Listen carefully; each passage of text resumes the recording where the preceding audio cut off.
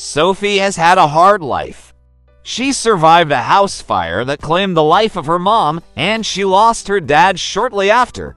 She was adopted and then returned 7 years later due to changes in her family.